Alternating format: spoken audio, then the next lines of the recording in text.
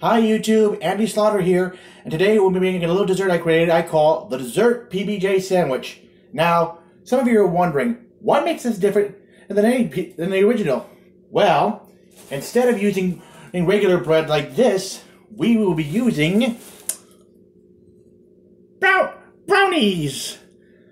Now, for this recipe, you're going to need some pre-made uniced brownies, and this is going to be pretty much the same as any PBJ sandwich, but only, as I mentioned before, you're using brownies. Now, to make said PBJ, you're going to need, of course, the following: peanut butter and jam. Now, I got cherry jam here because I've always been more fond of cherry than raspberry or strawberry because I don't like those. So anyhow, let's make it. First, you take one brownie, you add a scoop of peanut butter here. I use smooth peanut butter, but you're allowed to use crunchy as well. And you just sort of dab it, spread it right over the brownie right here. Be sure you'll get it too thick, otherwise it'll just really messy and sticky. Okay, once you get one, that side I spread with peanut butter. Now for the jam. Now you can use any kind of jam you want, whether it's blueberry, raspberry, berry, peach, whatever. You can make it whatever you want to be. It's your dessert PBJ. I prefer cherry because I like cherries. Now, you'll be doing the same process, but you may have some issues because you may have the kind of jam that's very chunky. Okay.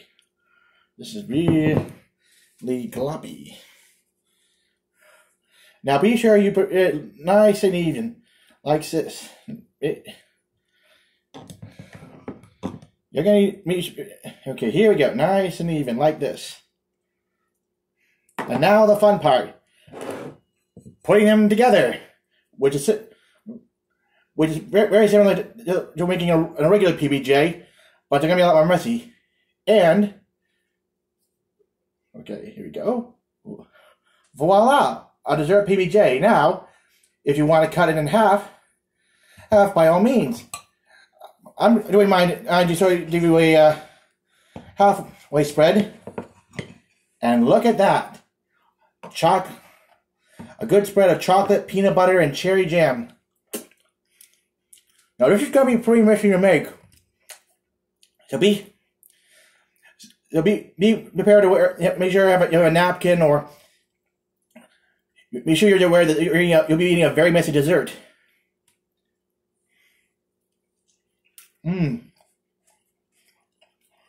This is the kind of event you can have at parties, tea parties, social events, kids' birthdays, any kind of occasion you want. It's the kind of thing that even a child can make, and you can make it at home too. So now that you know how to make a dessert PBJ, now you try it for yourself. And be sure to like and subscribe.